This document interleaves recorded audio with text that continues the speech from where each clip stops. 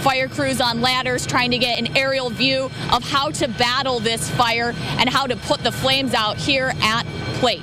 Reporting live in Kansas City, Allie Hoxie, 41 Action News. All right, so Allie's there from one side of the restaurant. 41 Action News anchor Richard Sharp is on the other side of the building. Let's send it over to him to see what he's noticing. Richard. Yeah, we're in front of the building, the Plate restaurant, and we've seen firefighters go inside the restaurant, stand on tables, put ladders up. We've seen water shoot from inside the restaurant out. Looks like they've got a handle on it. As we pan up, you can see a firefighter on the roof there trying to cut holes in the ceiling and basically ventilate the fire so they can get water on it.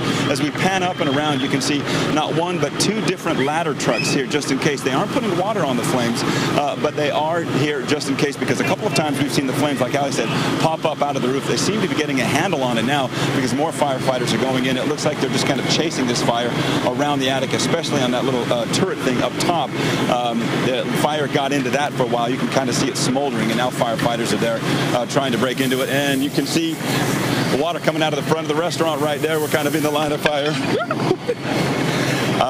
So you can see that they're really putting a lot of water on this fire from inside the restaurant, making sure that it's the fire is out. But they've just basically just been chasing this around the inside of the attic there, guys. All right, Richard, thank you. It's a decades-old building, possibly a century old, and some of you sharing video of this fire.